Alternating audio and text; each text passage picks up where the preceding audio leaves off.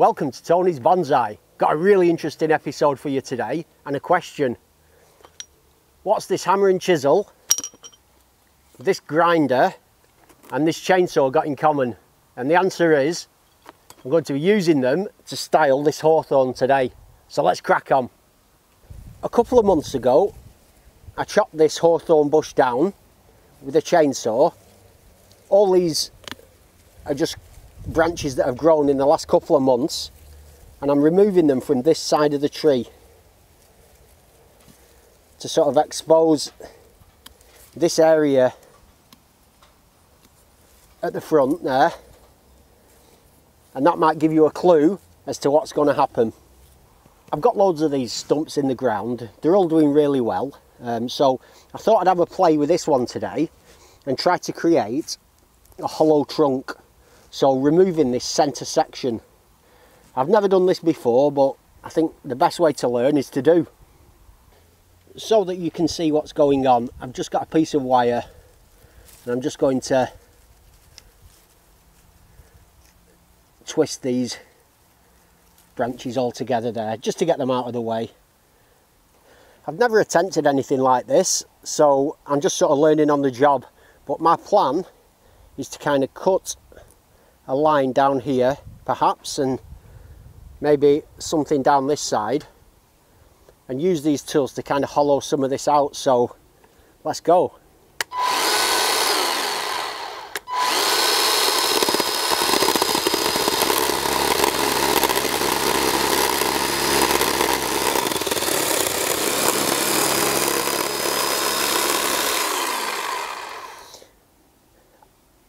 Given the option, I would like this not to be dead straight. I'd like it to kind of curve a bit, so I'm going to bring it across and then bring it back out.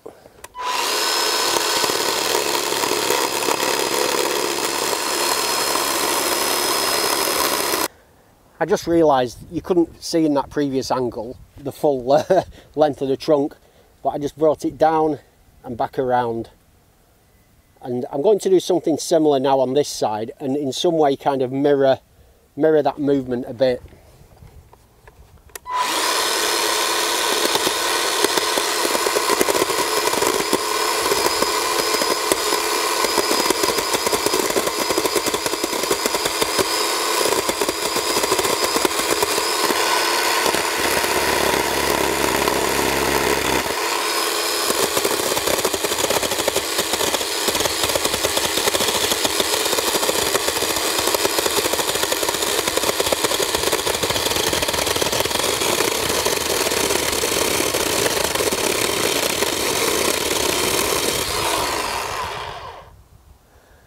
What was going on there?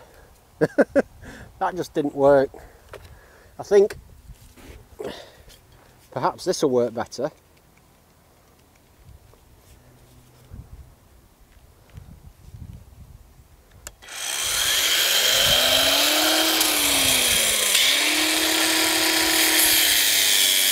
Ah, yes.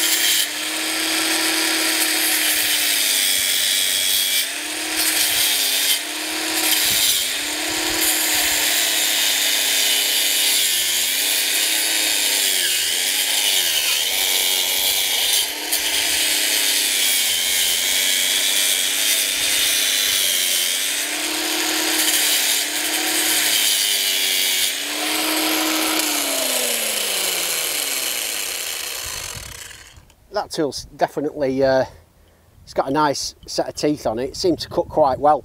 I'm hoping now that I've created this groove, I'll be able to follow that down with a chainsaw.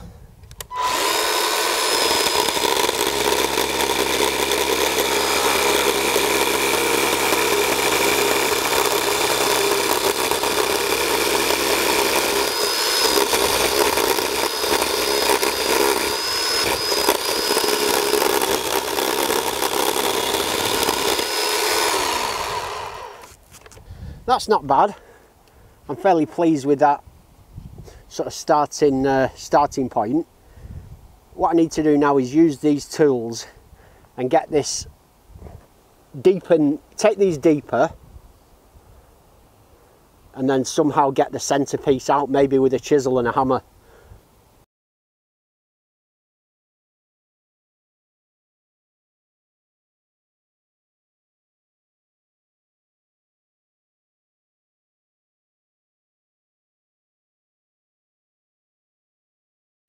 you can see from this angle now, I've gone a fair way in with that groove. Around 2 inches, I'd say. So I'm going to use, I forgot what this is called, a chisel and a hammer now, to try and basically cut this central section out.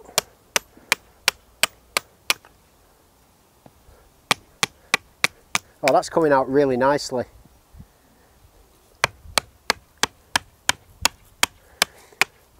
This type of tree, it is something that you do see in nature. If you look around, you'll notice that every now and again you get old trees, and for some reason they've started to rot, and basically water's got in, it's rotted, and the whole inside of the trunk has died, but the tree stays alive because the bark and all this area is still good. So this is coming off in a really nice way, and this has seemed fairly straightforward so far.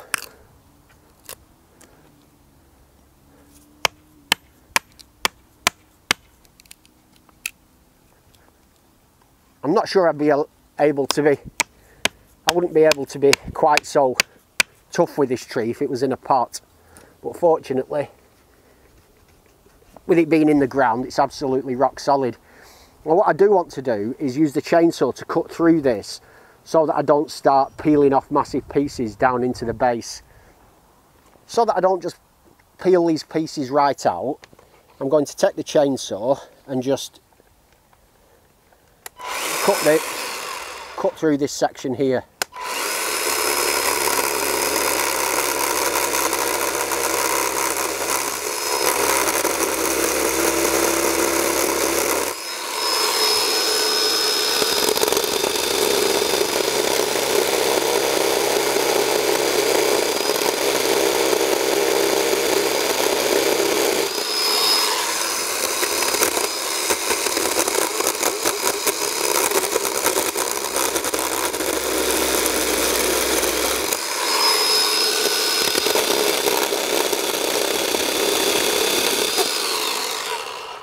Perfect, that. Now that I've cut that bottom piece, I'm much happier carrying on. Ah, there, see? That came off lovely and cleanly at the bottom, and if I hadn't made that cut, that would have just carried on tearing down. Now, exactly what I'm going to do at the bottom, I'm still unsure.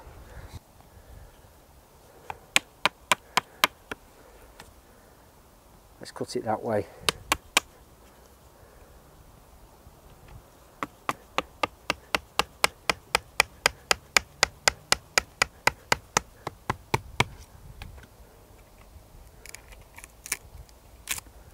Oh, that's better, yeah. That's revealing the inside nicely.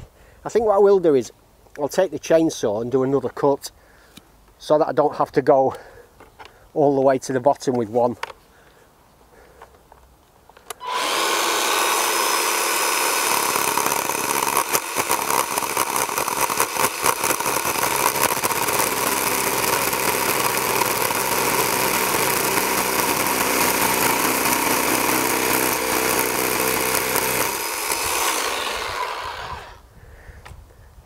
I might be wrong, but I believe that's called a plunge cut, is it? Yeah.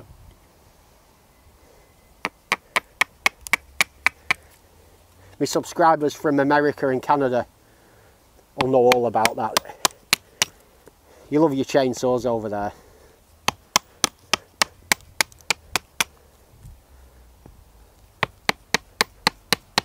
That's coming out really nicely. I'm very happy with this.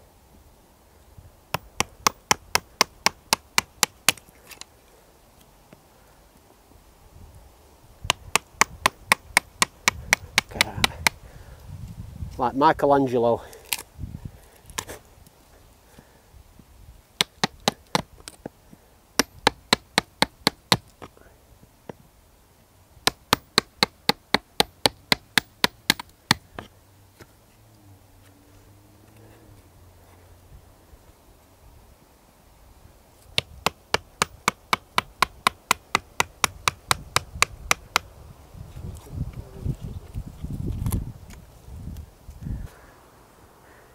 now start working on this section here.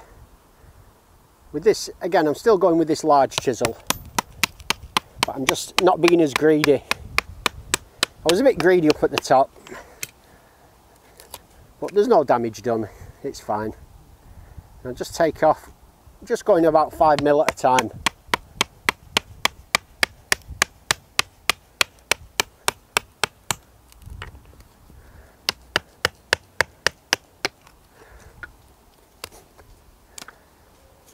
Beautiful. It's probably going better than I'd imagined, if I'm honest, this. You don't tend to see too much of this type of work on YouTube. You tend to see a lot more junipers and wire bending. But this is the kind of bonsai work that really kind of gets my juices going, if you will. I love it. I'm going to go to a smaller chisel now for this section here.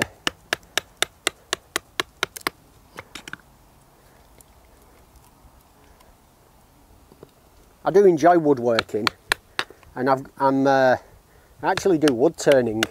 I've got my own wood lathe. I think I'm going to start a wood turning channel at some point. The only thing is, at the moment, until I have an operation on my eye, I can't use my lathe. So I've not turned anything for like 18 months.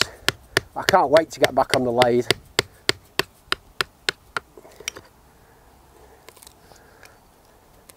Yeah, that's coming out really nicely. I'm just working my way down. Just taking these pieces out.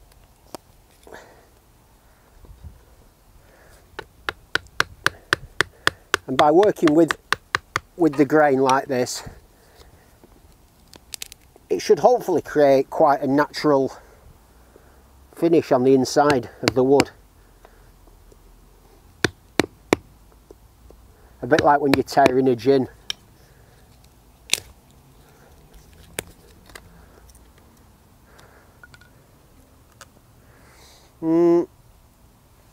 Yeah, carry on. There's a bit more to do here before I go back to the chainsaw.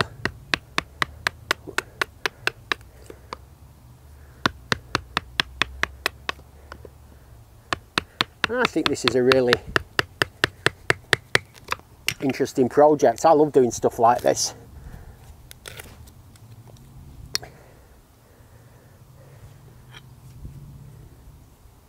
Obviously, I'll be returning to this tree in the future, next spring, show you how it's getting on, showing if the edges are callousing over and the general health of the tree. If you're interested in what happens with this, if you could hit subscribe, you'll be able to keep up to date with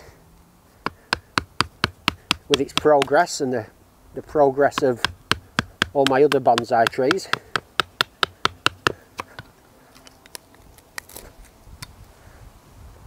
Yeah, this is really nice, this. I don't know if I'm going to even bother going in with the chainsaw. I think I like the way that these pieces are coming off. It's very, very natural. And so I'm kind of tempted to just keep cutting and pulling. I'll give you a closer view. This is a lot easier with this smaller chisel than the big one. But all I'm doing is cutting in, not that much, that's too much, and then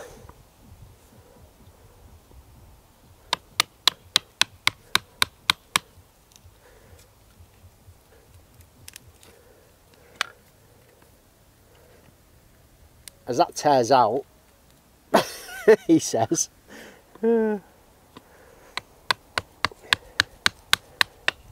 like that, it's creating some really natural effects. and I wouldn't get that with the chainsaw. I think I need some pliers to grip that and pull it off. This is using the sort of technique that you use on a gin of just tearing the wood like that. Oh, that went really well. There. By pulling these pieces out like this, as the inside of this then rots down, it's going to leave a very natural finish. This bit here is where I went in with the chainsaw, so it's quite flat and we've got a bit of a 90-degree angle, so I want to use my chisel to take some of that corner out really. So I'm thinking if I can just nibble some of that away there, like that. And then the same from here, like that. It'll just help round out that corner.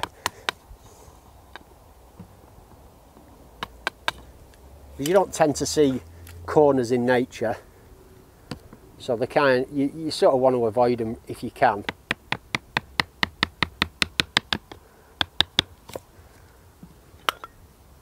I'll grab that with the pliers.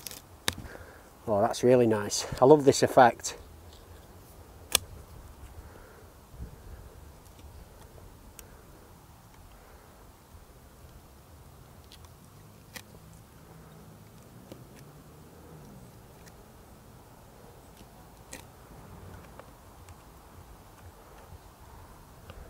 There.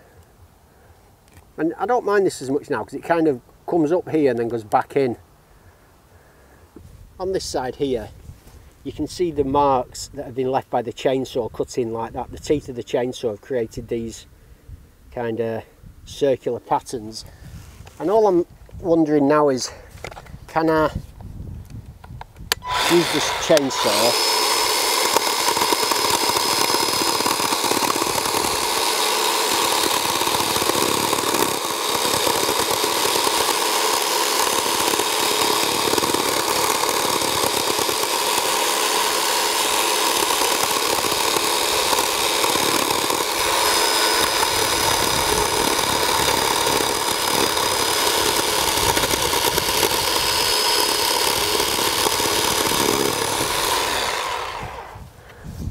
work well,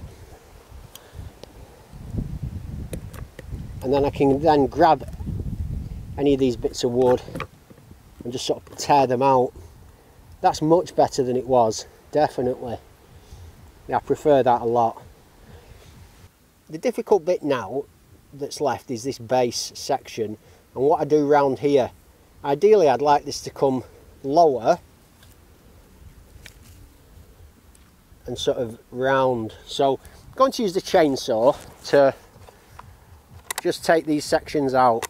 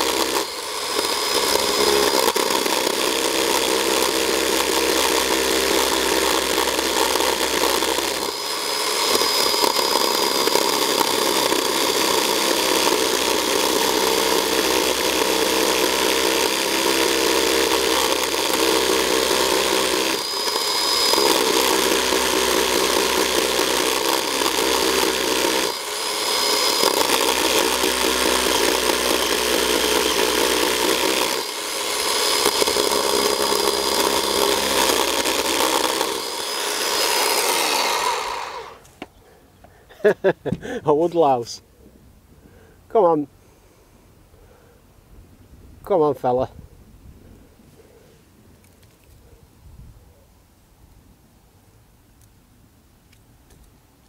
There you go. He's gone, he's free. So I've cut the little sections out there. Now I can go across this way and just try and remove what's left.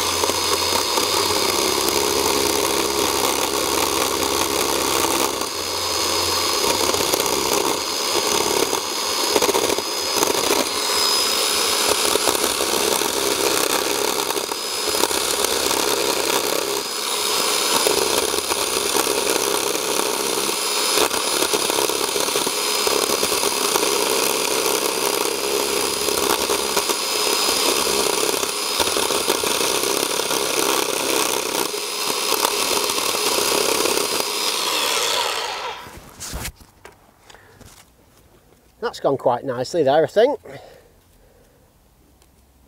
I've got some sort of, it sort of comes down, and this can all be improved over time with different tools. I have just noticed, I want to clear these lumps out a little bit.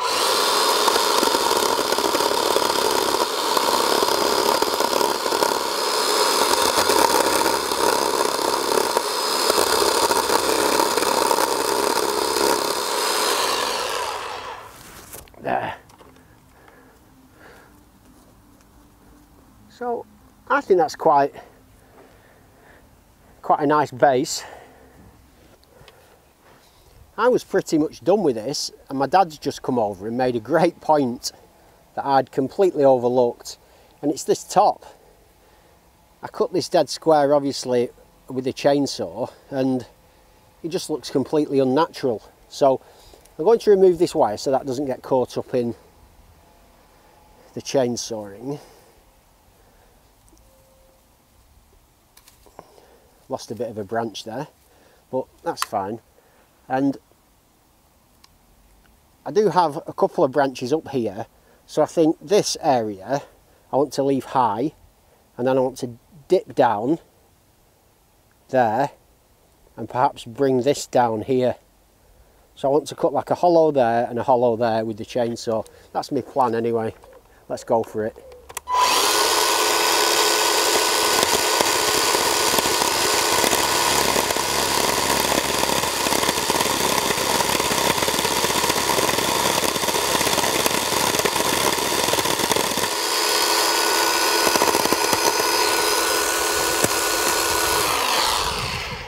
Yeah, that worked well.